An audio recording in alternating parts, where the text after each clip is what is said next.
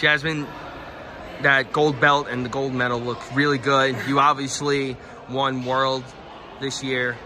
Talk to me about your experience in that finals. I feel like for that last match, I was in my head a little bit more, and I shouldn't have overestimated my abilities to win and score. And it honestly came down to the end of just listening to my coaches and their advice and trying not to give up those points when it really mattered. So I'm really thankful for Bruce in my corner and Ashley also, and they helped me win this. I did not do it by myself.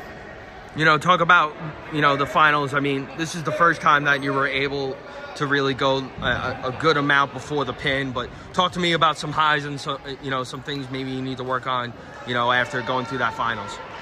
Honestly, I need to work on some shot recoveries, which I know we're about to go right back in the room and work on those if he doesn't get me in the hotel tonight. So just working on that, and then just keeping good position no matter what, and just learning how to score off your opponent's attacks and everything like that, and just learning to not underestimate your own self and abilities. What was something that was going really well for you in that match? I mean, the double was there, but in sporadic kind of sequences, but it was still there for you, but there were other moves that were there for you, right? I feel like this is the one match where I feel like my defense was good.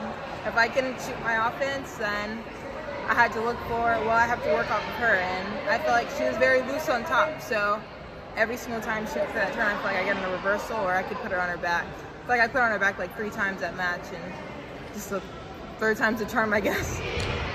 Speaking of third, the team was able to get third, and I don't know if you knew this before the match, but it was because of your win that we were able to get third. How does that make you feel?